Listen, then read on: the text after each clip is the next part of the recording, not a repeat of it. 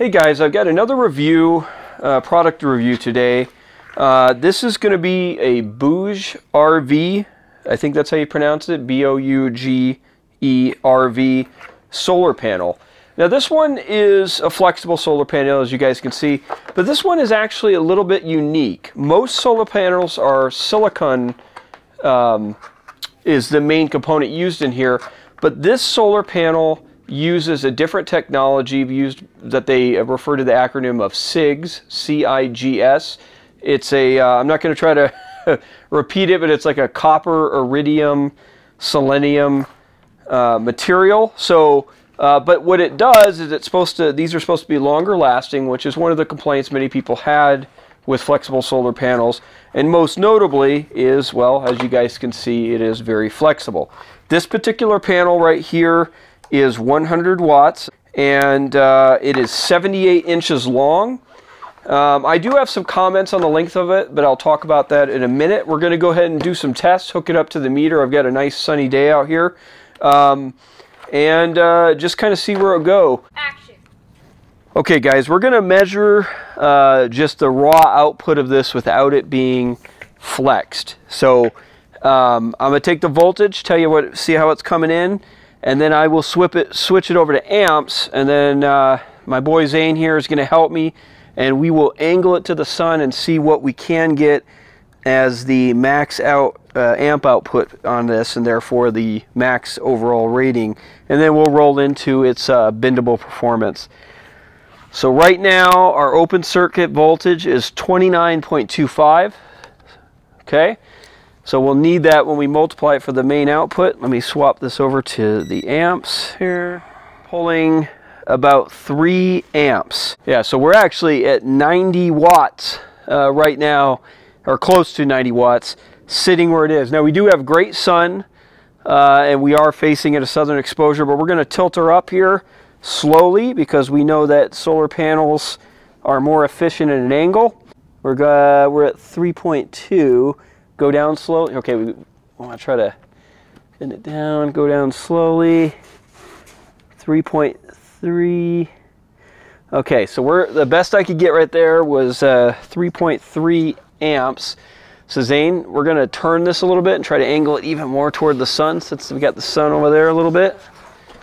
And we want to try to keep this thing as flat as possible. Okay, so we dropped it down flat. The sun, as you guys can see, is a little bit that direction.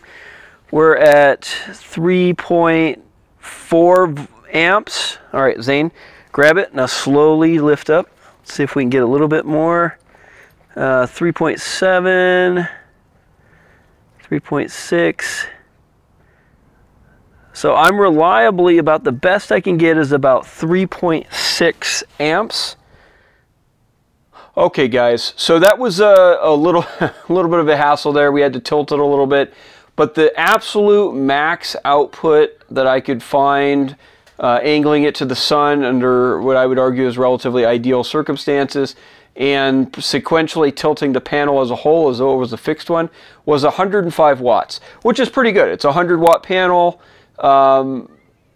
If for those who have worked around the rigid panels, it's pretty rare that you actually get the full output that is labeled on there. So this getting 105 watts is pretty good. What I think is even better though is it was getting around 90 watts sitting relatively flat, which is a good sign in terms of its overall ability to collect light and produce wattage. So we're going to take it and we're going to put it on top of 6.0. It will be slightly flexed up there, and that's my big concern, is that a portion of it, you know, if it's flexed in a certain way, it may hinder the efficiency quite a bit, but let's put it up there and see how it turns out. Okay guys, so we put this up here on the roof of the camper. Like I said, it's 78 inches long, and I'll give you guys a width here in a minute. I don't have it as I stand, but it looks like it's probably about 12 inches wide.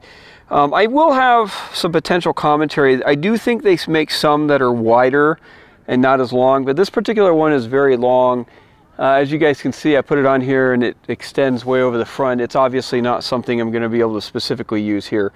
But let's go ahead and measure, because what I'm curious about is with changes in its angle, throughout how that's going to affect the power output. So this camper right now is sitting relatively flat, but it is aimed to the south. So other than the angle, it should specifically be getting pretty ideal sun. So I'll get right back to you. Let's see where we're at. All right, guys. So right now we are getting right around 2.8, 2.9 amps in the configuration on the roof of the camper, and that includes a portion of it that's flat and actually slightly angled to the north, and a portion of it that wraps around and points to the south.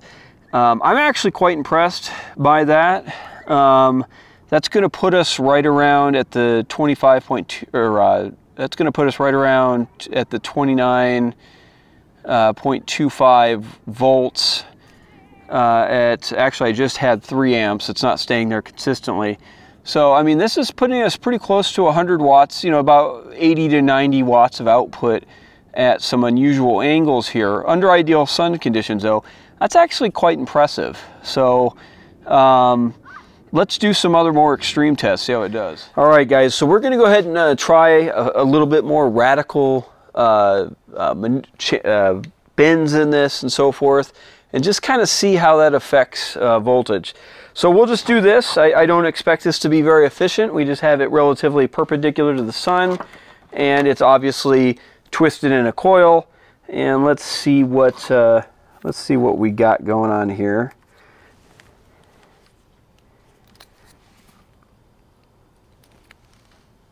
And that's actually quite amazing. 2.9 amps. Let me switch over to the voltage real quick and just make sure that that is staying as high as I think it should here. Yeah, 28 volts. So, I mean, I don't really have an explanation for it, guys. That's a pretty amazing that it's getting that much power. Let's move this around and just see how. Right, so we've got 2.4, 2.6. So the interesting dynamic on this is a lot more solar panels are a lot more sensitive in the sense that you can, different angles and stuff have quite dramatic effects. The real odd thing on this is it doesn't seem to be quite that sensitive, which in turn, yeah, because we're at 2.8 amps, so we've seen that we've radically moved this panel around. Okay, now we went to just 3 amps, so we've moved this panel around pretty radically, and we're producing very similar power, which is unusual. It's good, because if you can imagine situations where this is on top of a roof or something and it's bent quite a bit, yeah, we're back down to 2.9, 2.8. 2.6 amps, and I mean, some of this is not even facing the sun. It's actually very, very interesting how well this does. Let's lay it like this and just see how this does. 2.9 amps right there. So anyways, in short though, a criticism I initially had with this length is the fact that you might have portions of it that are at radically different angles than other portions that could affect the efficiency. But that just doesn't seem to be the case here, which is not the norm with panels. So I'm really quite impressed by this panel and its performance in different flexible ways. All right, guys. Hey, just some final thoughts. This solar panel actually really impressed me. Just as a clarification, the width of it is 14 inches. Total length is 78. Now, I've used flexible solar panels in a couple of my builds. I used it on my very first camper, which was about 3 years ago. I used it on 5.0, and now I'm going to use some flexible solar panels in 6.0. Traditionally, flexible solar panels were not known to have to last a long time. I did choose to use them though because they're significantly less weight. I mean, also, the flexible sense of them allows a little bit more versatility, and they're very low profile. My very first camper, I was not super impressed with that flexible panel, though. It actually failed after I think it was about 9 months to a year, as I recall. The flexible panels that I used on 5.0, so nearly 3 years of technological development, have worked out very well. They're still running strong. And the one thing I noticed about them, in addition to being flexible, lightweight, they always typically overproduced what your traditional rigid panels would do for the same rating. My assumption on that was that they know that a lot of people would mount the panels flat to the roof and they would get real hot. Of course, when solar panels get hot, they lose efficiency. So I'm guessing the manufacturers kind of overwadded them just to make sure that they didn't have some dissatisfied customers, but works out well for me. This particular panel, which seems to be using some new and innovative technology, which I like, which is specifically the material they use, seems to have exceptional performance. Now, of course, I can't claim the accuracy of this statement, but BougeRV does claim that this new material they use will make the panels last longer. So I think time will be said, but in terms of their actual output and their raw flexibility, I mean, that's quite incredible. This is a pretty good panel. Now, with all that being said, and it's not necessarily a con, but it's something to be known, you're going to pay for it. These panels are a little bit more. The price usually runs for about $270 to $280 US dollars. I saw on Amazon, as of the date of this video, which is early November of 2022, they did have a $30 off coupon. So I'll throw a link in there to where you can get this panel. It is expensive for a 100-watt panel. That's, I mean, it may be close to twice as much as you can get for some lesser panels. However, the production and the excellent flexibility this offers for some people in some applications might make this a great opportunity. I'm hoping to see them continue to develop it. I hope the price maybe lowers a little bit, and this may be a go-to panel. Like I said, this one is very unusual. It's narrow and very long, but they do make some that are slightly different shaped. Now that I think about it, the actual surface area that this takes up, that being only a 100-watt panel, is probably greater than other 100-watt panels. Let me show you a comparison. So just as a comparison, this is, sorry guys, this is one of the flexible panels that I'm going to put on 6.0 here shortly. This is a Renogy panel, and I tested this one, and it also overproduced slightly, so to my expectations.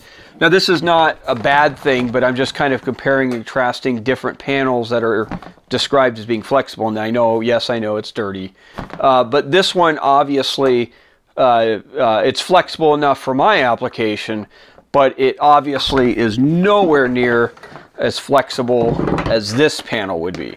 And that's really something to consider depending on your exact application. And now that I'm looking at it, I didn't measure it out, but my guess would be that the surface area, so this is also a 100-watt panel. Even though this one is wider, it's substantially less long. Let's actually measure this. I'm kind of curious on surface area here. Okay, so let's look at kind of surface area here. So the Renogy panel is 43 inches long by 23 inches wide. Now some of that is non-panel surface because you obviously got the grommets here. So let's just say 22 inches. Let's just kind of cut it down. So, or I'm sorry, let's say 20 by 40 inches of actual panel surface. And let's see how this one works out. So we know it's 78 by, the actual panel surface on this one is, let's give it 12. It is a little wider, but I don't think these edges are functioning as panel. So let's say 78 by 12. Okay. All right, guys, I just measured the square inches on these. For this 100-watt panel, it's 800 square inches, and for this for the BougeRV one, it's 936. So the point is that this one has a larger surface area but produces the same amount of energy as this one does. Now that's not necessarily a bad thing, it's just for you guys to note. I guess my point is the specific application of this would be best served in one where you absolutely needed the most flexibility, because another very conventional panel, flexible panel like this, doesn't have near the flexibility that this would. Now, BougeRV claims that this new material they use, the CIGS material, which is as opposed to silicone, lasts longer. Like I said, I can't speak to that. I'm going to take their word on it. But the bottom line is this: I think this is a really nice panel. It produces really well. It has incredibly good production of electricity at different angles than you would expect for a solar panel. I think it's a good panel overall. And if you had an application where you really needed to have some big bins, this would be really the one. One final note, which I thought was kind of an interesting thing they added here, is they already included the double-sided tape on the back, so you could peel it off and stick it on an object. And I think that was a really nice touch. This doesn't necessarily have anything to do with this panel, but something I've done in 5.0 and I've done at 6.0 is I've actually raised the panel a little bit off the roof to try to allow some air ventilation and try to avoid some of that heat buildup. Does that benefit me in the long run? I don't really know, but I suspect it does.